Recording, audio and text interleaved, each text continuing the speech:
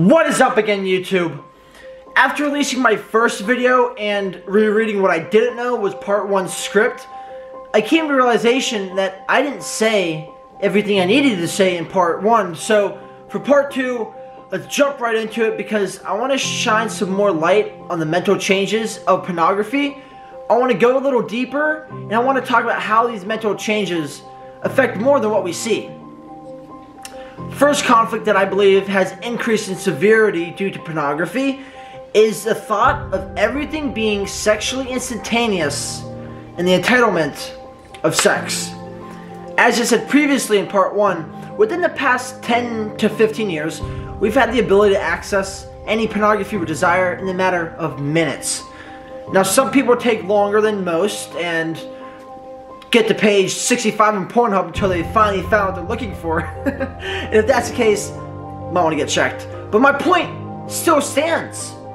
That with pornography, you're going to get what you want, when you want it, and how you want it. Many have that same logic and thought process towards sex in relationships. I'm going to give you a scenario that shows just how detrimental this can be. There was this guy. He's been watching porn for quite some time, and throughout his years of watching porn, he has gotten used to getting what he wants, when he wants it, and how he wants it, in terms of sexual pleasure. Well, over the years, while his brain is still transforming and growing, his mind has been slowly conforming to this toxic mindset of instant satisfaction. Well, one day he meets this girl. She's beautiful, she's intelligent, she understands his memes. She has everything he's ever wanted in a girl. In time, the two go on a date. They go shopping, they go out to dinner, and they just kick it off strong. They start connecting. They start building a relationship past the friend zone. They share memories, they share their beliefs, they share all things personal. What they like, what they dislike, what makes them happy, what makes them mad. At the end of dinner, he asks her if she wants to come back to his place to finish the night with a movie. Now, she likes him, so she says, "I'd love to." A part of him is thinking, oh, about to give her the old razzle-dazzle. Little does he know, she has a bad history with sex on first dates. Sex on the first date isn't her thing. She promised herself to not let it happen again. No matter how amazing a guy is, sex on the first date, that's not her anymore. And she has held on to that promise. She, like normal people, wants to build up that sexual tension. Kiss on the first date, kiss more on the second, and kiss even more, and maybe even touch a little on the third date. And after a few weeks of dating, that sexual tension is built up, boom! Here comes a grand slam. Best sex ever. At least that's how things should go. Correct? Well, the two get back to his place. They talk. They laugh. They enjoy the moment. They enjoy each other's presence. This whole night has gone just how he has wanted it to. Just how he has planned it. Sooner or later they start kissing. And in his mind, he's expecting everything to play out. His hands get a little curious as she stops him for a second and confidently tells him that she doesn't want sex that night because she doesn't do sex on first dates. She draws a boundary with him and she expects him to understand and respect that boundary. But his whole night has just changed. This was not supposed to happen. He went out with her just like he wanted. She came back to his place just like he wanted. They kissed just like he wanted. Why can't they have sex just like he wanted? He is accustomed to getting what he wants, when he wants it. So he doesn't respect her wishes. He thinks all that fun earlier was a waste of time because the ultimatum wasn't what he wanted. Sex. So he gets frustrated. His face shows it. She notices. And she knows he wants sex at that moment, and so does she. But she's not letting go of the promise she made to herself of no sex on the first date. She asks him what's wrong, knowing damn well what's wrong, And he replies, nothing. Don't worry about it. Now there's tension. Now there's tension. It's just not sexual tension. He blames her for playing him and adds, I gave you such a good night and you couldn't even give me sex to end it. Boy, everything's downhill. Everything is downhill.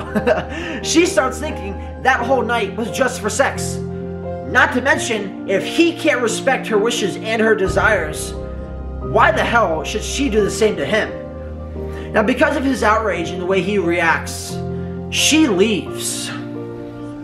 That next day, he starts thinking and questioning why he fucked up. Why did he act like this?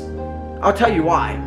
It's because he has been entitled to get what he wants. Because for as long as he's been looking at porn, in his mind, he's had the power to find the sex he wants, the sex he desires, with whoever he wants it with, and whenever he wants it. But now, he didn't get what he sexually wanted it, when he wanted it. This made him uncomfortable, and this made him mad. This caused him to chase off the one thing he was so close to having. And guess what? He's gonna go look at porn because he's stressed, he's depressed, he's emotional, and here we go. The same cycle. Now, the roles of this scenario can very well be switched around. It could be a girl doing the same thing this guy did, and end up being a guy that ends up doing what the girl did. Now, I'm a guy. It's only appropriate for me to tell it from a viewpoint that I can relate to and understand to from the men's perspective, from the male's perspective.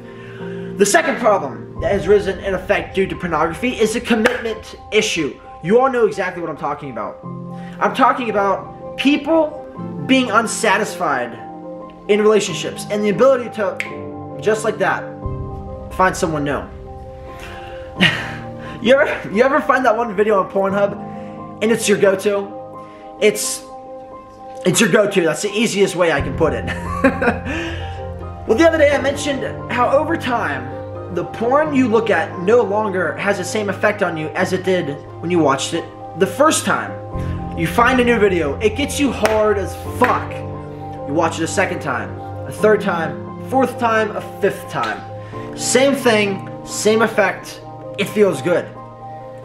But after a while, after watching the same video, you kind of get tired of it. Well, you get desensitized, that's a better word. You get desensitized, and it takes more work to get off to it.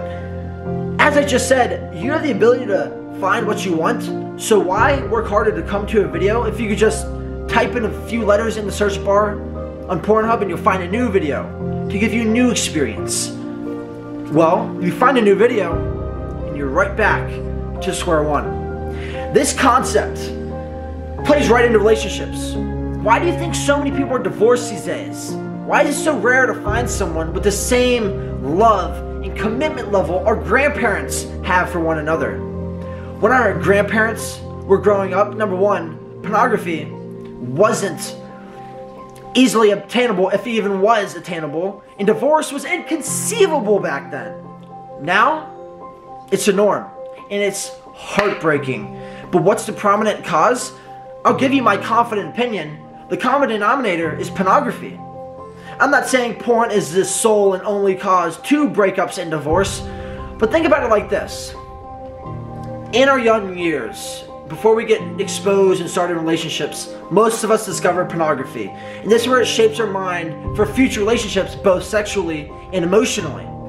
With porn, we get tired of the same videos and the same thoughts over time. So, we go find a new video because we have the power to do so.